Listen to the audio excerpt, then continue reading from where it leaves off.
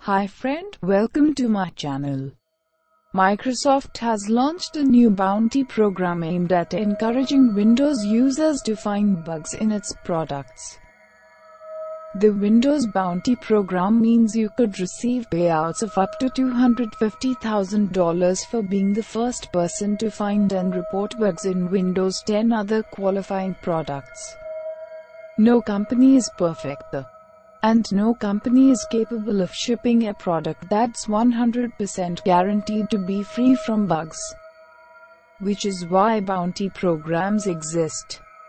In a nutshell, they tempt security researchers into hunting for bugs in the hopes of bagging a reward.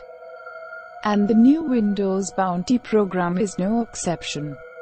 The latest Windows Bounty program is now live, with Microsoft doubling down on its efforts to protect its users.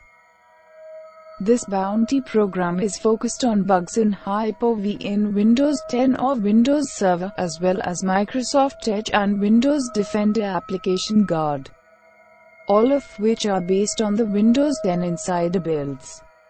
Microsoft has previously paid out up to $100,000 for individual bugs in Windows 8.1. However, the company is now bumping the maximum payout to $250,000.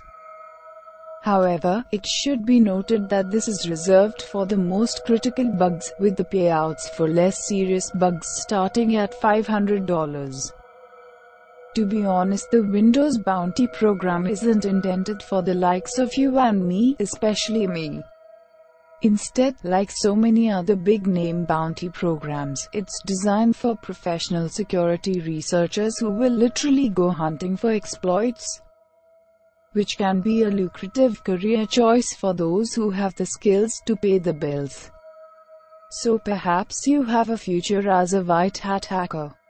Thanks for watching. Please don't forget to like, share and subscribe my channel for more updates.